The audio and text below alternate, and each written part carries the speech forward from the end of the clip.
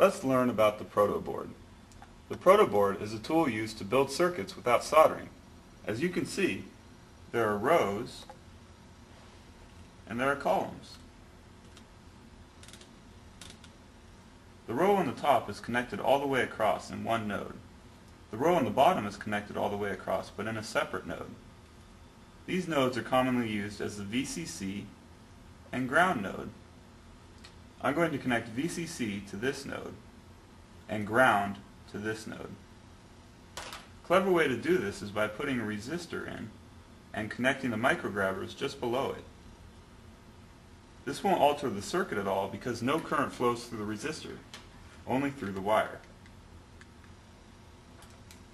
The columns on the protoboard are connected together in a node vertically. Across the channel is another set of columns that are all connected together vertically. Next, I'm going to demonstrate a series circuit using an LED and a resistor. I place the positive leg of the LED to VCC and the negative leg into its own node.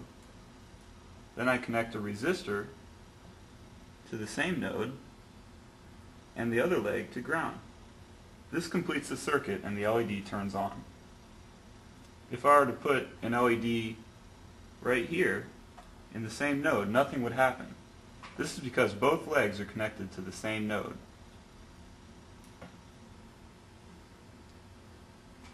To demonstrate a parallel connection, I'm going to place this resistor in parallel with the other resistor. The LED just got brighter because two resistors in parallel decreases the total resistance. And finally, I'm going to demonstrate how to place an IC. Place the IC so both sets of legs straddle across the channel and press firmly down. And that's the basics of protoboarding. Auf Wiedersehen!